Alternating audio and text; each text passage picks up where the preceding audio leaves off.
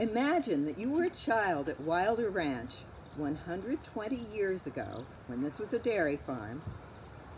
You didn't have very many clothes, and you did chores, and it was very important that every week your clothes got washed.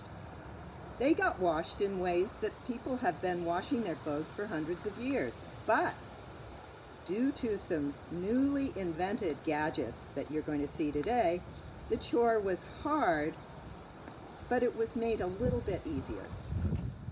Something as simple as store-bought soap, whereas previously they'd had to make their own soap, made the process a lot faster. So we use the grater to make soapy water. Okay, so we're going to put the clothes in the hot soapy water. Get the dirt out. We can push the dirt out with a rapid washer or an agitator. One way. Another way to push the dirt out is to use the washboard. Push, push.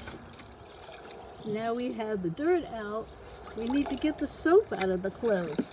We just move it around in the rinse water.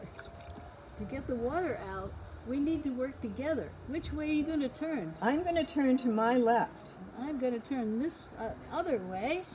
Why use it? This new mechanical wringer would make the job go a lot faster and could get a lot more of the water out. This takes elbow grease. So even though this clothing has been through the wringer, it's still not yet dry. So we're going to use the solar dryer. To use the solar dryer, we're going to get a couple of clothes pits and hang it up on the clothesline.